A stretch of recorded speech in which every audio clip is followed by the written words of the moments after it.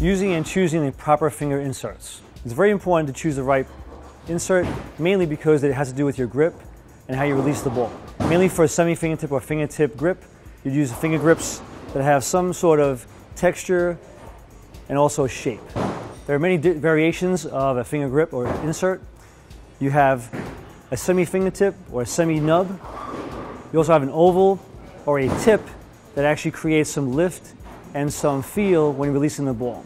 Depending on the shape of your hand and the size of your hand, you're going to choose the different shape and also size properly fitted for your hand. When inserting the grips, you want to make sure that they're flat on the ball and also snug to the point where you're not going to get stuck. At the same time, you're going to get some kind of feel to relax your hand. It's also good for creating less friction against your fingers over time. There are different techniques of using inserts.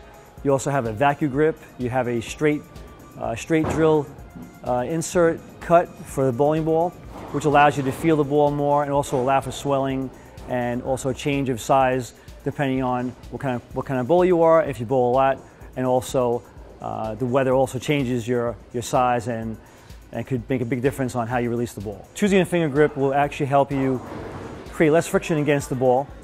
It will actually give you more comfort and also longevity in how many games you can bowl, and also if the shape of your fingers, it will match up better for your feel and your release. And that's how you choose the right inserts for your bowling ball.